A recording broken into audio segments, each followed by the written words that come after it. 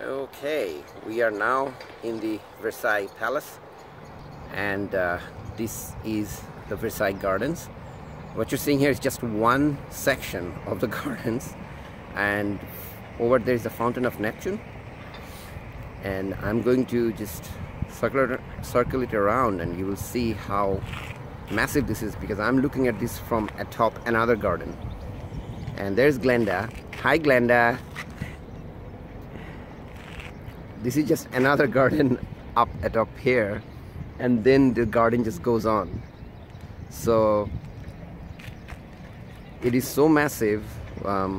We decided to come to the garden first. The palace line is very long, and after we finish the gardens, we'll go to Marie Antoinette's little village that she had, and I think Prince Philip's castle or housing, and then to the palace. As you can see, beautiful, very serene fountain here. It's a little fountain show here. It's just awesome. It's beautiful.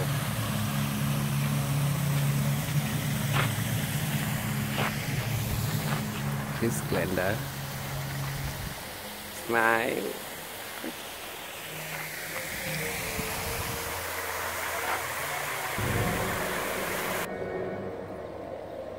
So now we're at the kind of a center of the gardens. I'll take a 360 view because it looks really amazing. We were on the two wings earlier.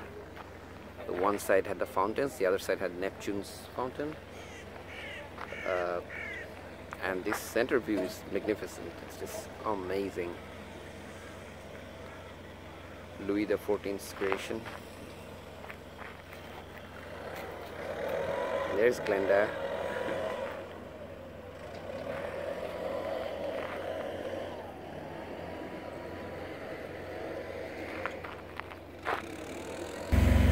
Okay, now we are by the main fountain, and you see Glenda over there trying to take the pictures from different parts, and you see a bird flying out just on cue as I start shooting this video. And way down you see the garden. The view is amazing by the famous horses, and there's a show here every noontime every day, or certain days of the week. So hopefully we'll be able to capture that as well. I'm going to go around the main fountain so you can see a view nicely from here as well.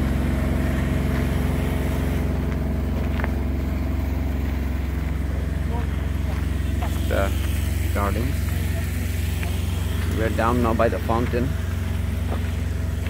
It's a beautiful view.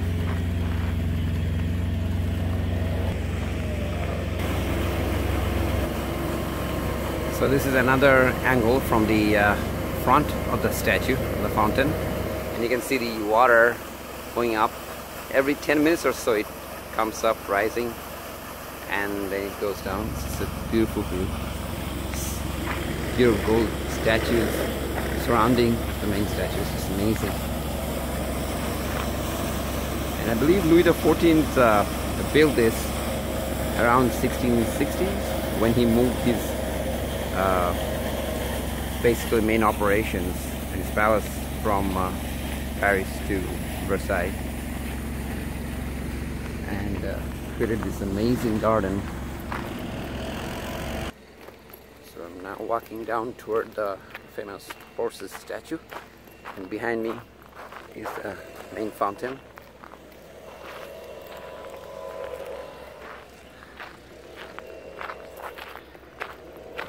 So this is you can see the gardens, many different walkways. Glenda is here. Let's take a statue, and this is another pathway. I'm gonna take a full 360 view around here. We were down by the fountain there before.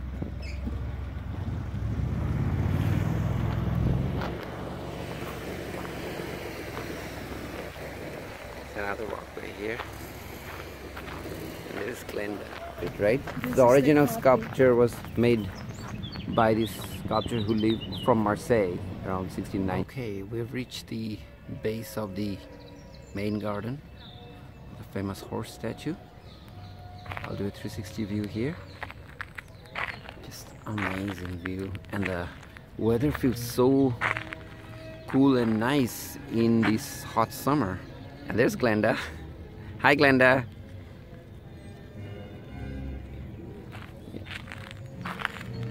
You can see it back over there by the golden fountain. I'm going to take a closer look here and get really close by the fountain, and you see some swan in there. These swans are very famous, and this for generations living here, and it's more than 400 years old. Amazing statue of the horses. It's amazing. So we are at the King's Garden, and we can see the mirror pool water show going on. Every 10 minutes they have a fountain show there. It's beautiful. Absolutely gorgeous. So lovely.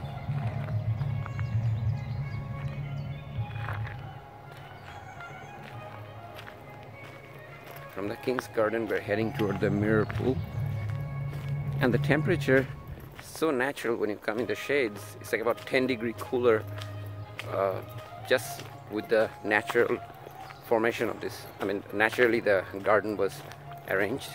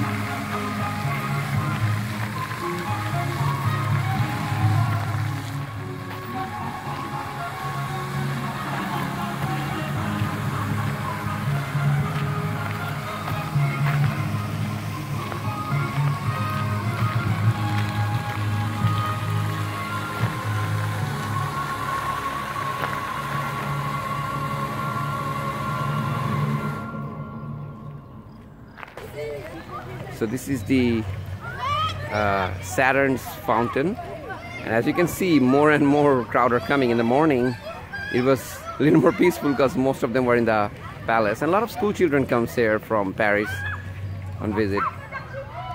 But we're in the we just came from the mirror pool water show, and we're by the Saturn's fountain. See these walkways, it's beautiful and very cool.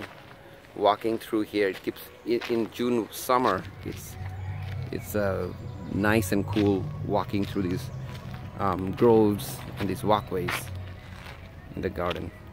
That's Saturn's fountain.